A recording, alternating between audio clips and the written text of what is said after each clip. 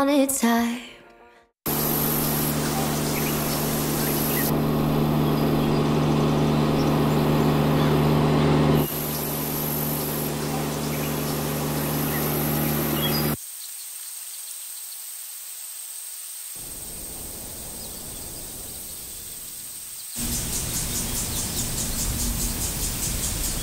Sonic Ranch is this huge residential recording facility out here in West Texas. It's unlike any creative space that I've ever witnessed. I mean, the intention behind every room, the attention to detail in every room, from the recording facility to the residential suites, is just next level. I've never seen anything like this before. I could come home at a decent hour, so we could go to sleep at the same time. But I'm much more of a night owl, and you really bloom in the sunshine. Well, they'll try fixing us up, saying business and love don't mix. But what did I miss, darling? Our love is better as it is.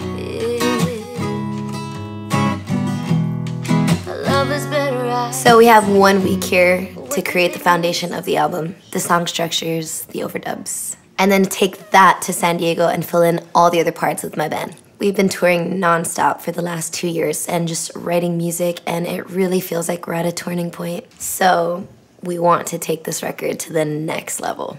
And there is a lot of intention behind this project. From coming out to Sonic Ranch to who we brought to collaborate with. It's the boldest and realist version of anything we've ever put out. I really believe that this album is just the next thing for us. I'll never be a trophy girl, living in a Barbie world. That's cool. Then go to the. You'll never be my man, but you're doing the best that you can. Same thing. I'll never be by your side. I'm just in it for the ride. I mean, it's really trippy, especially having amazing session musicians out here like Joe Tamino, Stu Brooks, and Matt Goodwin.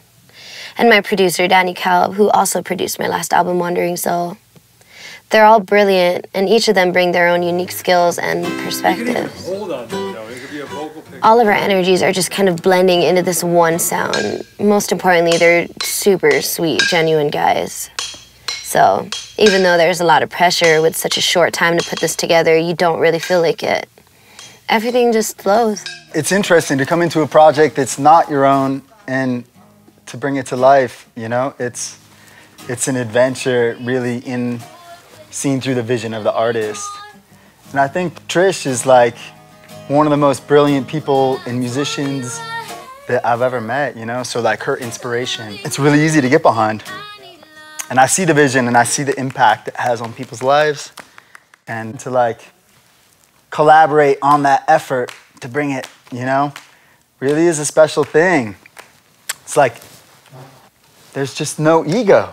I think it's important when you do sessions like this that everyone's really open, everyone's really listening, not a lot of ego involved, and that makes great art. That makes great music, that makes a good vibe. This particular one feels really natural, like the environment we're in, the space that we're in, the space that Trish makes, Hirie, the band. Danny too, I mean, Danny is an amazing producer, just so open and like a collaborative spirit and good vibes all around. And I think a big part of it's going to be bass stuff. I feel like that'd be good to say for tomorrow. So I was thinking either put it down now or she go. Put it down now. Okay, cool. Let's get into that then. And then so that would be 9 that we're talking about, and then we've been pulling in like 12-hour recording sessions, and in between those sessions, breakfast, lunch, dinner, we're all together, and we're in this room, and we talk and we laugh and we get to know each other more and more, and it's just creating this unbreakable bond. And once we're in the studio, it's like we've known each other forever, and you know, there's no tension or distraction, and so we're able to really become who we are as a unit, and it's been amazing. Last night we ended at about 1, and we went out and we, as a group, you know, went out and looked at the stars and got to see the galaxy, the Milky Way. If I was in LA or somewhere else, we would just say bye, get in our cars and drive to the hotel, and that'd be that. Being out here, you walk outside and you're like, whoa, I've never seen that many stars in the sky. And then we walk together just on a high, you know, and you just can't create that. You can't recreate it either. It's just, it's right here and right now, and it's really affecting the way that this album is turning out. You know, it's amazing to have the time to spend with each other to create something that hopefully is impactful in people's lives. And people from all over the world, you know? Trisha's coming from far away to come make this music, and so are we. So to find a communal spot in the middle of it all and join in on this vibe and this adventure to bring things to light is pretty beautiful. Being here in the middle of nowhere is like losing all of your inhibitions and distractions, because at the end of the day, anything that's keeping you from writing music, recording music, waking up feeling positive and just charging the day is a distraction. So being out here, feeling isolated with a bunch of amazing musicians, producers, it really just heightens your experience. It's kind of just this magical wrinkle in time, and it belongs to you. I love this old ass vibe. It's just reminding me of some like early, I don't know. It's so fucking dope. I love this. Is this the Magic Hour one? This is the one you like. Yeah. Straight beat. Move to the intro. Right before the. I like that one. Oh man. Fucking The other perfect. one was more ambient. Let's do the other one. Okay. It's more variation. That one's nice. I don't know what this is leading to.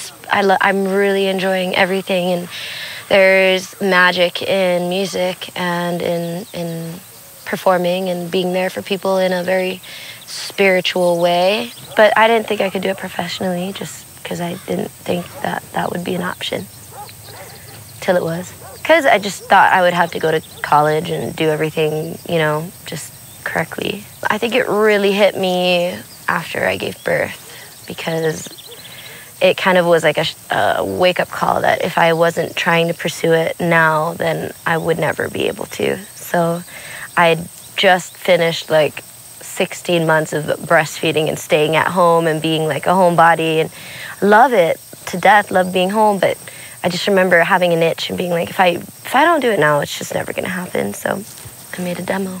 Won't talk, I won't speak, I won't move till you finally see you belong with me. When I started Hirie, you know, I created the name Hirie for myself because I was really scared to be Trish on stage. You know, like what is Trish? Well, Trish is a stay-at-home mom, you know, who kind of drops in and out of music and then self-doubts. But Hirie would have been a brand new possibility for me, and possibly me, the real me, the side of me that I have always kind of suppressed. So, you know, that brings me to the new album, which every song on there seems to be like an I dare you song. I dare you to be brutally honest with yourself. I dare you to face your fears. I dare you to be who you want to be, or I dare you to face, you know, the stuff that just you don't want to. You know, a lot of us run away from life. But this whole album has been a lot of like reassuring, you know, women, everybody, that, you know, we're in so much control, and more control than we think. And as far as we know, we only have one life, you know, maybe. But, you know, in this lifetime, it wouldn't hurt you to be happy.